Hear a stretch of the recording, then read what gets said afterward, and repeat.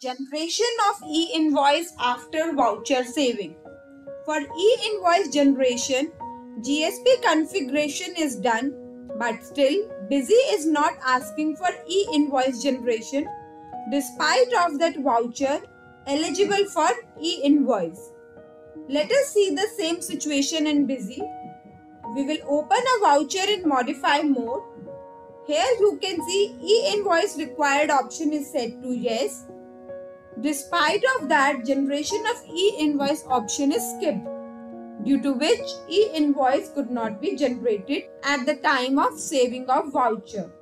So for its configuration, we'll go to Administration, Configuration, Voucher Series Configuration, Sales, Voucher Configuration.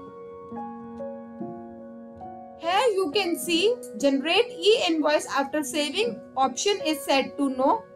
Specify yes here and click Save button to save the configuration. Now again we will open that voucher in modify mode and generate e-invoice for it. Here you can see do you want to generate e-invoice messages appearing. Click yes button to generate e-invoice. So by specifying yes under generate e-invoice after voucher saving option, you can generate e-invoice after saving of the voucher.